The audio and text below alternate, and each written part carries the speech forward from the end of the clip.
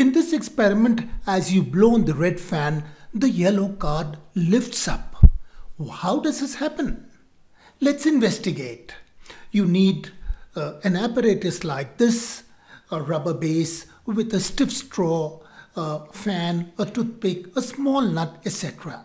Now this is how you make the rotating fan.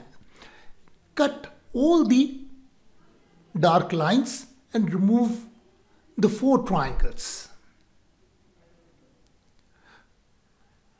And then fold on all the dotted lines to make your propeller.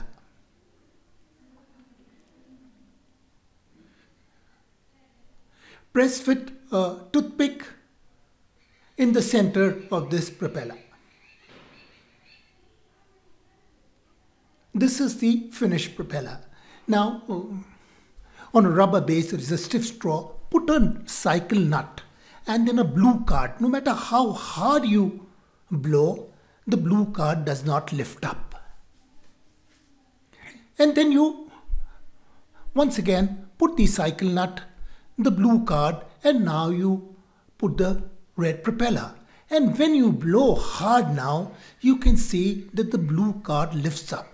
See this in a close-up, because as the red fan spins, it creates a low pressure zone which lifts the blue card.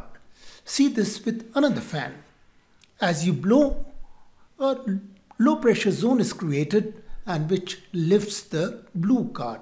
It's a very simple experiment to do.